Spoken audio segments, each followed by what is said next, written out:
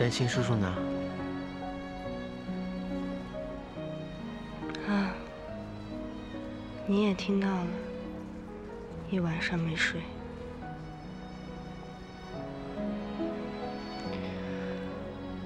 其实我小时候很少惹他生气的，为了逗他开心，我拼命的学习。 好不容易考上大学了，又考上研究生，不为别的，就为了他出去好跟别人吹牛。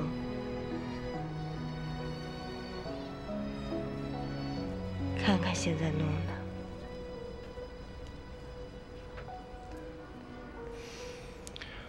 好事多磨。佳佳，你放心。 我一定会努力，让叔叔开心起来的。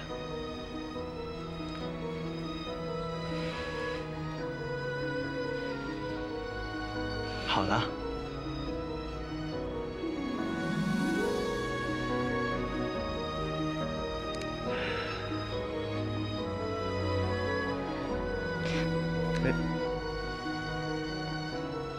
我先走了。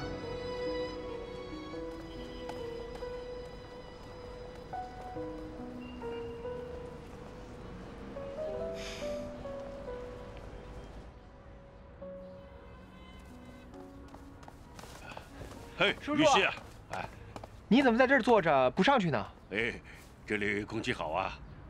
哎，昨天你来医院是不是见佳佳的？啊，昨天我是看一个小病号，就是被佳佳救的那个叫薇薇的小孩子。哦，我还以为你来见佳佳呢。也算是吧，因为薇薇就是他负责的。哦，哎，最近跟燕燕怎么样了？他之前约过我一次，结果阴差阳错，我们就没见到面，现在一直没见到。没见面呢？好啊好啊，燕燕呢，我是看着她长大的，人又聪明又漂亮，但是比起佳佳来说呢，就不如佳佳那么踏实，那么厚道了。我跟她不太熟悉，所以没什么比较，但是我还是比较喜欢佳佳，因为她身上有一种孩子气。哎呀，我这丫头啊，傻傻的，你知不知道？她上大学的时候啊，我极担心她被人骗了。叔叔，你要相信佳佳，她有明辨是非的能力。随她去吧。你对佳佳一心一意，我就放心了。叔叔，我明白您的意思，您放心吧。但是，我和佳佳的事情，您一定不要着急。不急，我不急。你何时再去医院看那个孩子呢？我等一会儿就过去。你听我说啊，你买束花送给佳佳。哎呀，女孩子呢就喜欢这一套啊。好的，叔叔，我明白。啊，走啊，上去喝杯茶，叔叔。哎，好。我跟你说。另外需要强调的是，肠梗阻手术的时候一定要观察患儿有没有腹腔感染，有没有腹膜炎。如果有的话，很容易复发。术后需要注意的是，不能让患儿进行大幅度的运动，但是也不能不动，可以让患儿散步或者是慢走。那最后需要强调的是，睡觉的时候一定不能反复的翻身，不能坐的时间太久。也不能吃得太饱，饮食一定要有规律。好，以上就是今天的总结，你们可以走了。谢谢师伯。谢谢师伯。明天见。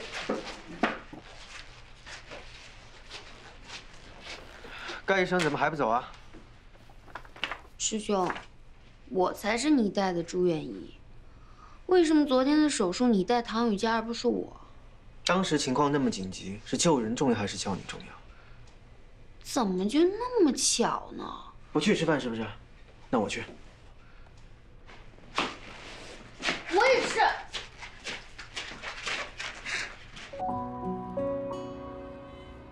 轻点吹。好吧。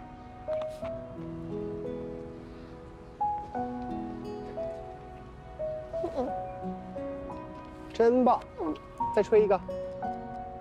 于西，什么时候来的呀？我刚刚来呀。唐姐姐，哎，正好我带微微晒阳光。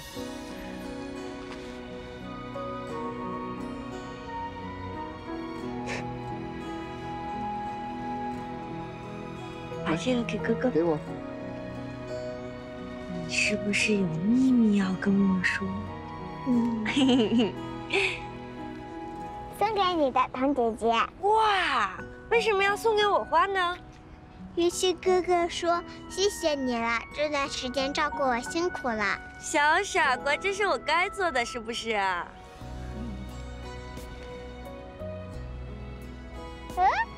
哈，我以为送给我的花，我就先收下了。对了，贝贝，虽然呢你现在恢复的特别好，但是呢不能剧烈运动，也不能太兴奋，所以只能乖乖跟姐姐回去休息喽。好，来拿着，继续玩。我们走啊。哦，走。来。哇！哦。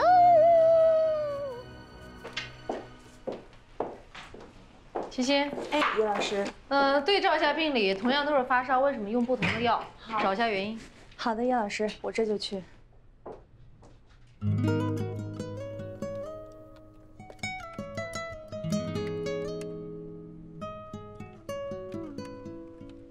还有事儿吗？叶老师，我听说您正在做幼儿过敏症的课题研究，我想要申请做您的助理，可以吗？老师，我会努力的。我知道了。我觉得你现在还是应该把心思放在本职工作上。我知道了，叶老师。那我先忙去了。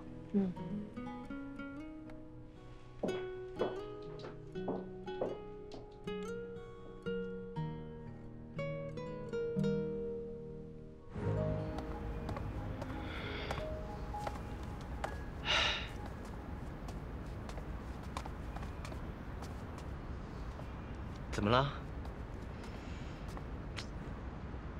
我明明都做好准备了，怎么心里又犯怵了？没事儿，勇敢一点。他要是说你，你就听着。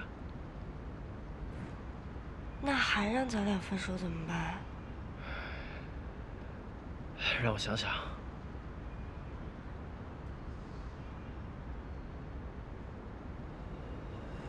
实在不行，我就跟他说了，咱俩已经结婚了。我也了解我爸，他肯定不愿意我成第一的。不行，千万不能这么做。现在最主要的是先把他安抚住，后面的事情我再来想办法。啊，去吧。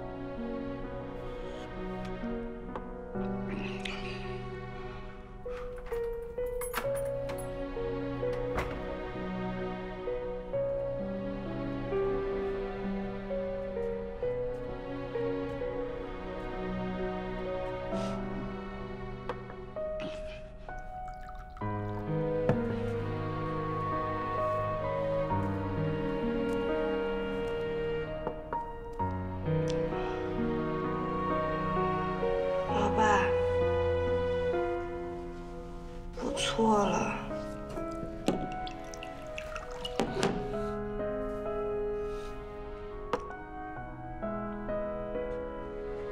老爸，老爸，你怎么哭了呀？你别哭啊！你怎么能这样对我呢？我是你亲爹啊！断绝父女关系这样的话你都说得出来，你真的让我好伤心的，知道吗？那句话也不是我说的呀。不是你说的，难道是我说的吗？我怎么可能说出这样的话呢？你怎么翻脸你就不认账了？你让我认什么账啊？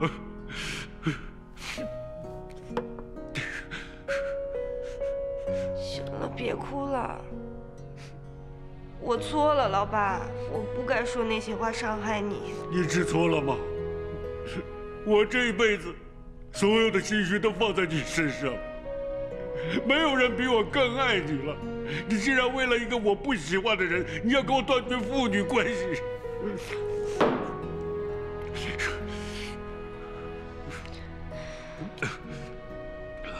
老爸，其实申鹤他，我们俩错了，我们俩不该说那些话骗你，不该这样欺骗你的感情，错了啊！你知错就要改。改，我改，我一定改。你改了就是我的乖女儿，你打算怎么改啊？你马上跟他分手啊！我跟你说，一个处心积虑欺骗未来岳父的人，不值得你珍惜的。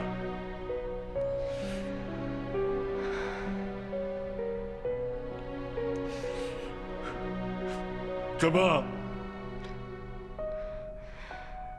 老爸，其实我们俩已经什么？我们俩已经分手了。啊？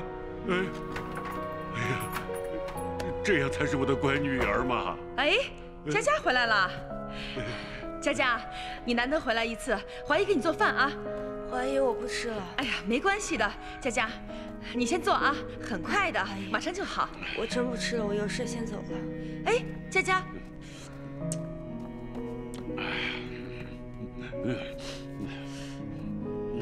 哎，我说你个大喇叭，你是不是又跟佳佳吵架了呀？啊？没吵架啊，我开心还来不及呢，快去做饭啦！你知不知道，佳佳刚才跟我说，已经跟那个臭小子分手了。分手？哎，不应该呀。有什么不应该的？我早就说过，时下年轻人的感情一点都不稳定啊。之前还说什么这辈子非他不嫁，不用我3两下功夫，他就又投降又认错了。这佳佳到底怎么想的？哎，会不会出什么事儿了呀？会出什么事啊？她是我女儿啊，跟我一样很有心机的。想一想啊，这辈子最重要的人就是她老爸。我们是什么关系呀？我们是骨血关系呀！如果没有我，又怎么会有他呢？是不是？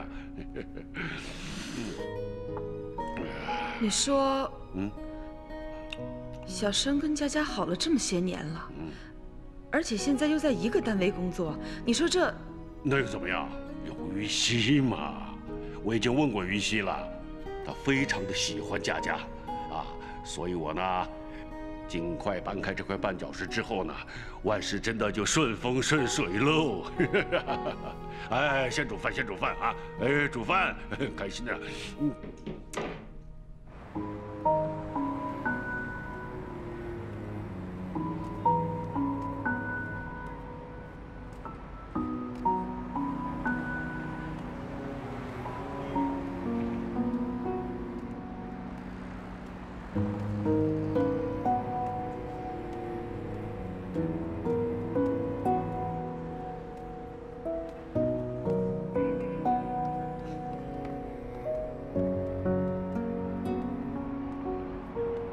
不是，什么情况？谈崩了？没有，挺开心的。你爸挺开心的，你为什么一副要死不活的样子？都赖你。赖我？赖我什么呀？怎么不赖你？你让我哄着他，顺着他。就我一下没控制住，我就又和你爸吵起来了。唐雨佳，我之前跟你说的话都白说了吗？我就跟他说我们俩分手了。啊？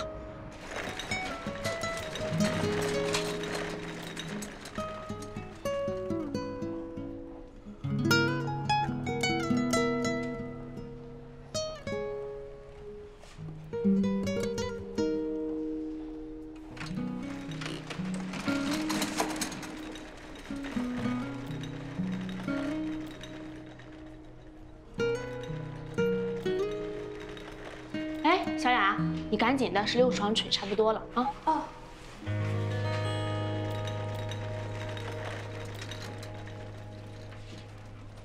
小薇姐，李医生今天怎么没在啊？李医生？对呀，李医生一向值夜班，都说流水的患儿，铁打的李虎。昨天不知道怎么回事，突然要求换班，换了白班去了。哎，这李医生不值夜班，倒也没什么，就可惜了那夜宵。啊？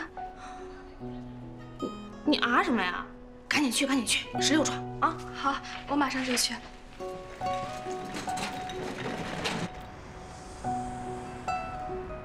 这样吧，离婚。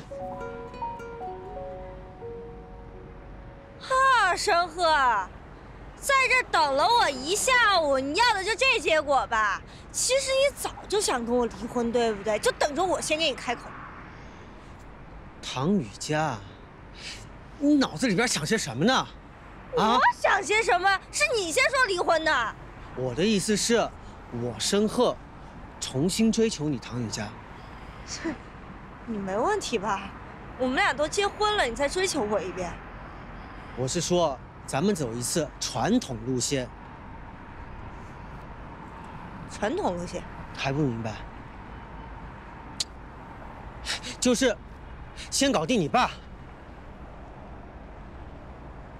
你觉得你能行吗？不行能怎么办？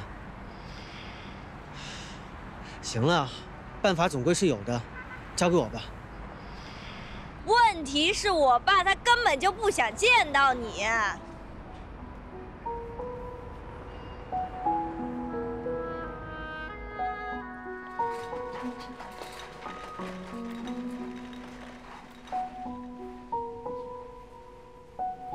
微微，把牛奶喝了好不好？姐姐刚给你冲的。谢谢唐姐姐。不客气。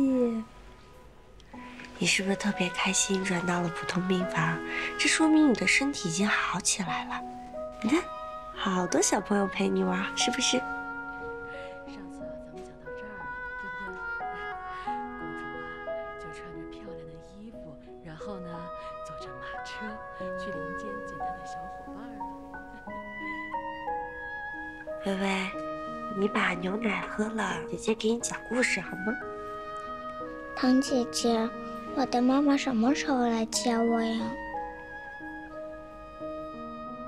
很快，妈妈特别快，很快就来。于西哥哥说，等我病好了，我妈妈就来接我，是吗？对，于西哥哥说的没有错，所以你得好好的配合医生，赶快的好起来，好吗？嗯。那于西哥哥明天会来吗？当然会来，他不是答应你天天都来看你吗？唐姐姐，于西哥哥可喜欢你啦。你怎么什么都知道啊？我就是知道。你不会嫁给他吧？我当然不会嫁给他，我们俩只是好朋友。哦，那我就放心了。你放心什么呀？你不要嫁给他，我长大以后要嫁给他。哇，哎，微微，你长大以后，于西哥哥都变成老头了。变成老头，我要嫁给他。把牛奶喝了好不好？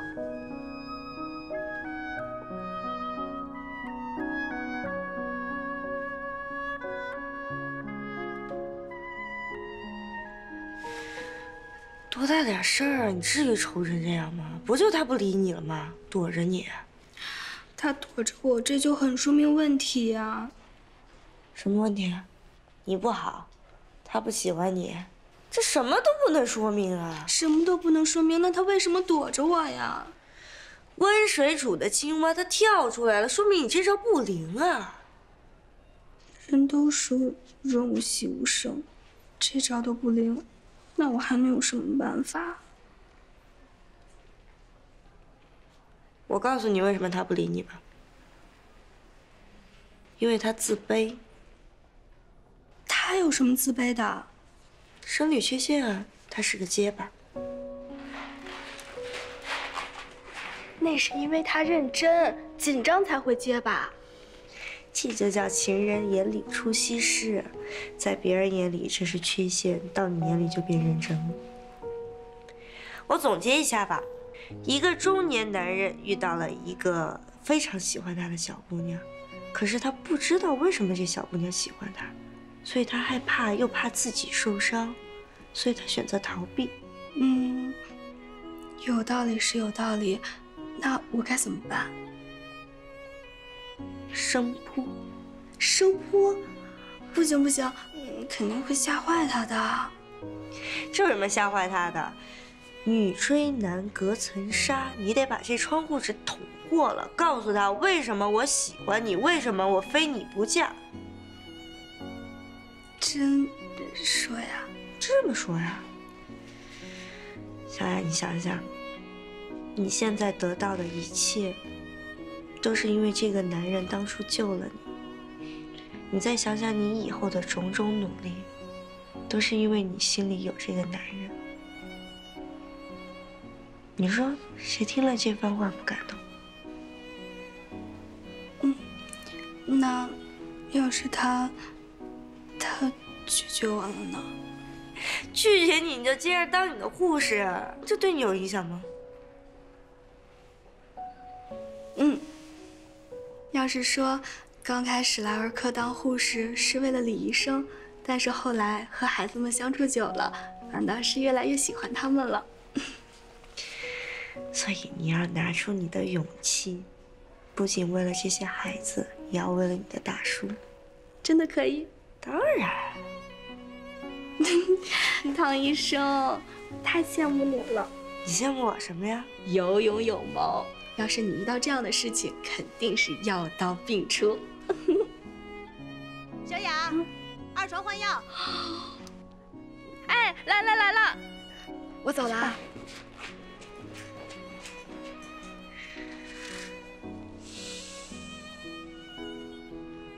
我也就说说别人而已，自己还一脑袋包呢。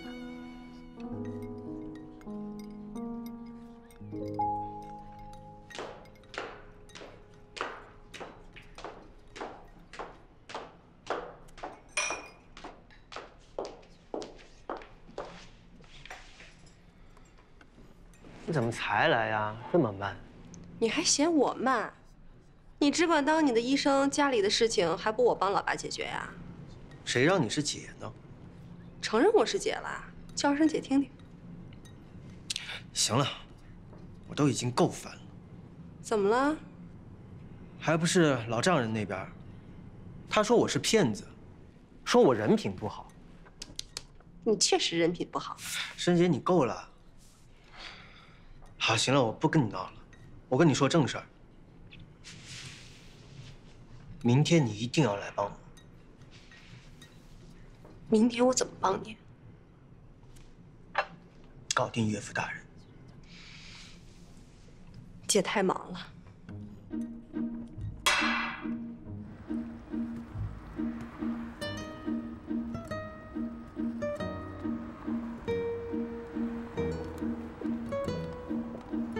我说申姐，你什么时候能够快点啊？叫姐。叫什么姐啊？那你自己去吧。哎，姐，我的亲姐姐，我的好姐姐，行了吧？行。那东西都买好了，你知道怎么说吧？知道，咱们家确实是做家具生意的，只是你一心想要当医生，希望老丈人可以体谅。OK， 走吧。你等会儿。我还有一个想法。说。不如你干脆别当医生了。这怎么可能？你回来帮老爸打理生意，这既能缓和和他之间的矛盾，老丈人那边你也好解决呀。申姐，这么多年来，不管老爸给我多大压力，我从来没有过这样的想法。你别这么死心眼儿。这不是死心眼儿的问题，你不会明白的。在手术台上，我们看似每天重复着相同的工作。切开、剥离、缝合，你的病人把他所有的隐私告诉你，把衣服脱光了让你检查，在这种信任程度下，难道你还会觉得自己不重要吗？躺在手术台上的这个人，他不仅仅代表着他自己，他更有可能承载着一家人的希望。正是因为有我们医生的存在，才会让千千万万个家庭完整，才会有你生结的现在。我认为，比起一名成功的家居商人，人们更需要一名医生。你说的对，我非常尊重医生，我也更感激救过我的医生。但现在让你选，是医生，还是佳佳？不存在这样的选择，因为我相信，不管在任何时候，佳佳一定会是站在我这边的。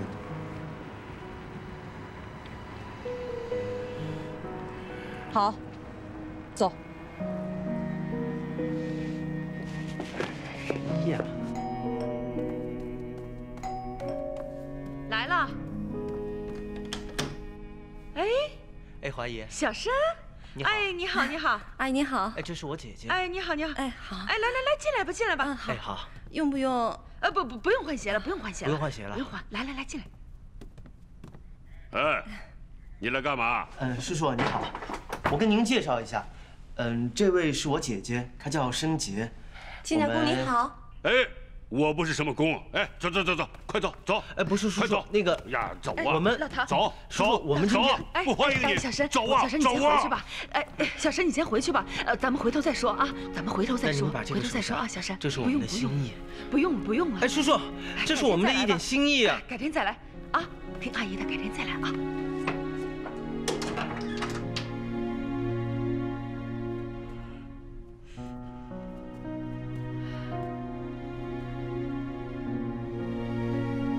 老唐，你为什么开门？我也不知道是谁呀。这有病看医生，这是现在大家公认的这样一个现象。可觉得只有医生才能治病，其实这中间存在着很多误区。有些病我们可以看，有些病我们也是无能为力。就拿刚刚收的张小帅来说吧。他显然是心理上出现了问题，才导致了身体上出现的情况。刚入院的时候，情况不是也很严重吗？也不配合我们治疗，不跟我们医生沟通，而且家长也不知道他到底吃了什么东西。好在我们儿外的申医生判断准确，及时给他做了手术，取出了异物。但是他心理上的问题没有得到彻底解决，那就很难说今后他还会不会再出现这样的情况。那也就是说，家属的配合是非常重要的。那从某种意义上说，就是患病的不仅仅是患儿，还有患儿的家属。那么我们医生，尤其是儿科医生了啊，我说的是，我们就任重道远。这里边呢，我就要表扬一下我们的齐星医生他做得非常好。齐星呢，在患儿和患儿家属之间起到了至关重要的作用，耐心的工作，仔细的倾听，他做得非常好。我们儿科呢，就非常需要这样的医生加入到我们的队伍中来，表扬。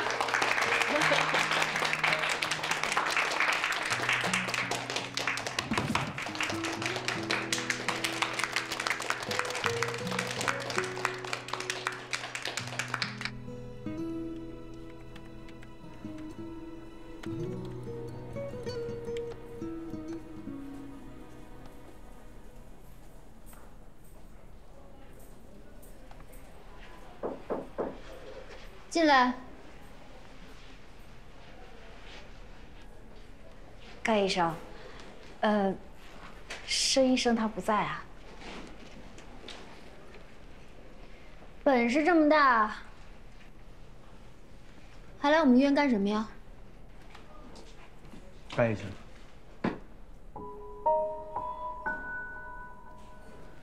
申医生，欣欣妈，您坐。哎，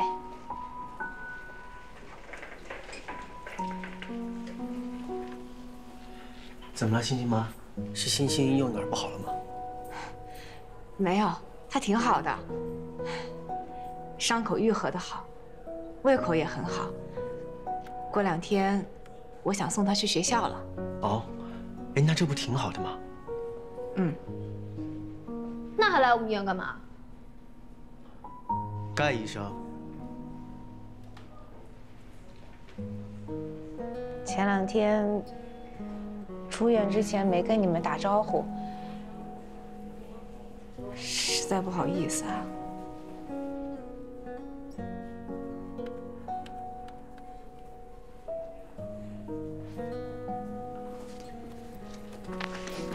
申医生，这是我们欠你的医药费，我在家数了好几遍呢，你也再数数。欣欣妈，你哪来的这么多钱？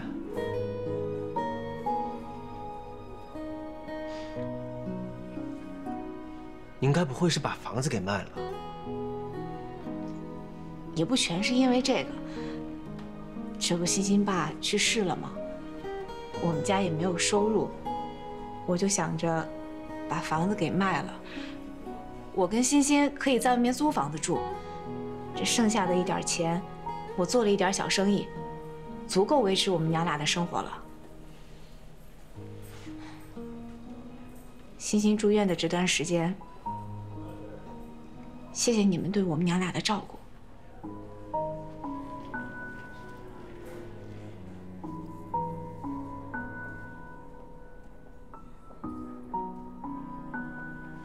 谢谢。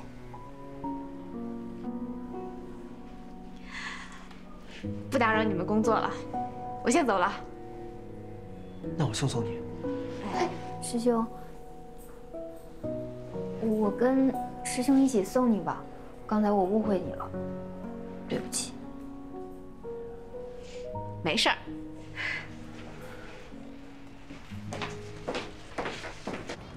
回去这些天啊，欣欣一直在跟我念叨，说医院里哥哥姐姐对她特别好。欣欣妈，这2天多给欣欣吃一些流质的物品，千万不要给她吃坚果。记住了。那欣欣有任何问题，你随时都可以给我打电话。放心吧，申医生。对了，你们赶紧上去忙吧，我得走了。行，路上注意安全。好，再见。好，再见。再见。走吧。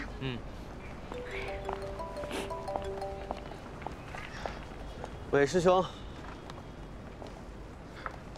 是吗？今天晚上就能去了？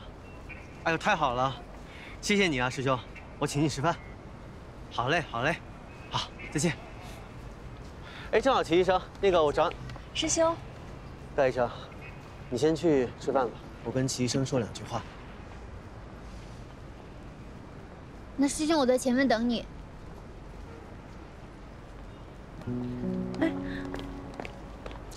齐医生，正好我有事找你呢。师兄，我也正好有事要跟你说呢。那你先说。好。其实我是想说，今天开会的时候，副院长在大家面前表扬我了，而且他还说儿科的队伍里很需要像我这样的医生。是吗？副院长他真这么说？真的。你看当时我怎么跟你说的来着？做好自己该做的，不要总是拿别人的优点跟自己相比，是不是？该来的总会来的。师兄，谢谢你啊，你一直都在鼓励我。你跟你师兄还这么客气啊？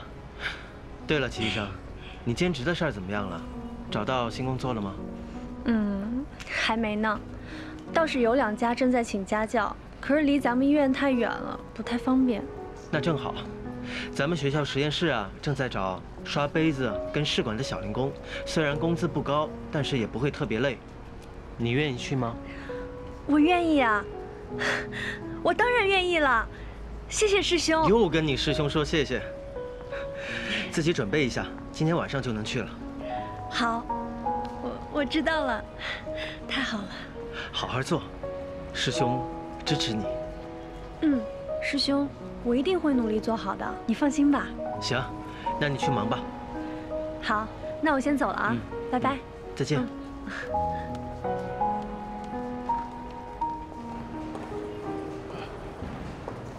哎，于西啊，是啊，我找你啊，我打了2次电话给你，我今晚下厨，你来吃饭啊？什么？你不行，为什么啊？去医院啊？快去快去啊！你见到佳佳呢，就问她回不回家吃饭啊？又回来呢，你就跟她一起回来啊！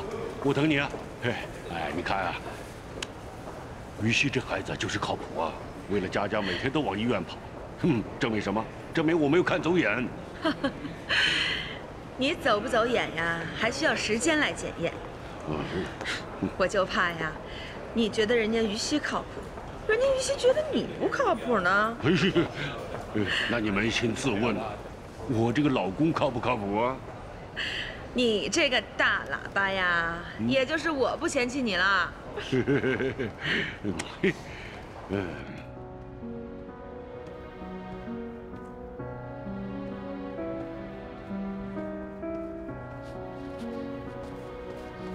佳佳，找我？你今天上午去哪儿？你就知道了。我爸跟我说你带着你姐就去我家了，张口就是亲家公，这就是你想的好办法。我本来是想让申杰代表家长，让双方先见一面，谁知道一进门就被你爸给打脸。当然打脸啊！我昨天晚上才跟我爸说我们俩分手了，你今天早上就去，什么意思啊？拆台啊？这怎么能叫拆台呢？这明明就是在缓和呀！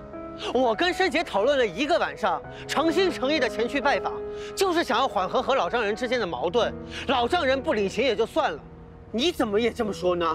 我为什么不能这么说？你知道现在我爸把我逼成什么样吗？你知道我压力有多大吗？他让我对天发誓，这辈子都不能跟你在一块儿了。你压力大，我压力就不大了吗？啊？为了让你爸认可，我认错，我挨骂，我赔礼道歉，我该做的我都做了。现在把申杰也搭进去了，你还想让我怎么样？你好什么呀？这是我的错吗？谁让你假扮家具公司太子爷了？谁让你那么早结婚的？这一切就是你咎由自取的。唐雨霞，你现在是后悔跟我结婚了吗？是。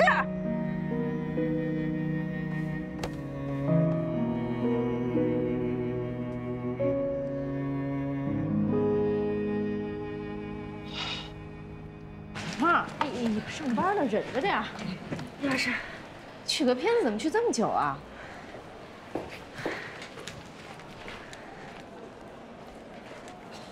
叶医生来了，奶奶。小蕊，看什么书呢？这么认真。叶医生来了。1点，这里面的字儿能认全吗？认不全，查字典呀。这可是专业的医学书，看来小蕊长大之后想当医生啊？当然，我要当全世界最好的医生。小蕊，叶医生，别听小孩子瞎说。奶奶，我没有瞎说。好，那我们现在就给世界上最好的医生开始看病了，好吗？好。来，片子拿出来看一下。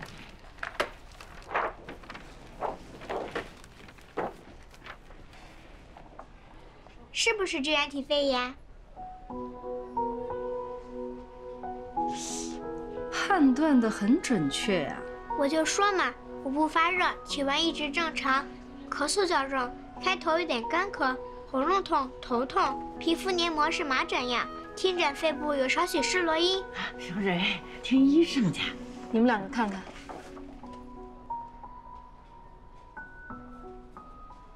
看到什么了？支原体肺炎 X 线改变明显，多为单侧病变，也可见双侧病变，一腋下为多见，有时并造成游走型。我的这个阴影在左侧，没有游走。就片子来看，我属于单侧病变。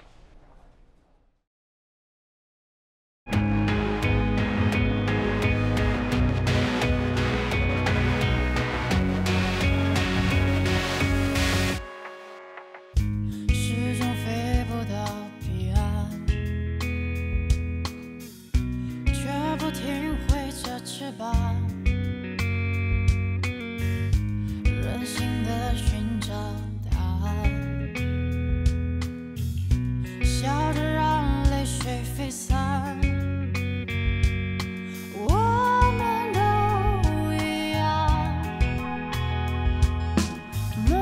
想去。